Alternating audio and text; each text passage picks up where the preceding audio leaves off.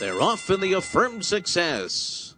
And it's Weekend Hideaway, who starts well. There goes Little Popsy. Little Popsy to the front as the field races for the turn. And then it's I Love Lulu, Bond Vigilante, and Loki's Vengeance on the inside. Break of 2.5 lengths. And they're followed by Between the Lines, who races outside of Drama King. Australenka trails as Little Popsy leads the charge past the half-mile pole. Little Popsy completes a quarter in 22 and 1/5 seconds and is on top 3/4 of a length.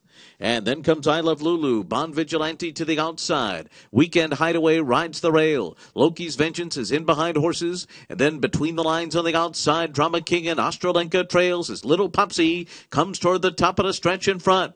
Little Popsy and Manny Franco turn for home on the lead. Weekend Hideaway angles to the outside after a 45 flat half mile. And up to them, here comes Bond Vigilante. These three across the track. Loki's Vengeance is closing 2 on the outside. And Drama King is on the far outside. Between the Lines is in it between horses. But it is Weekend Hideaway in front close to home. Weekend Hideaway and Luis Saez have it won in the Affirmed success. Over Loki's Vengeance, Drama King was third and Australenka came on for fourth.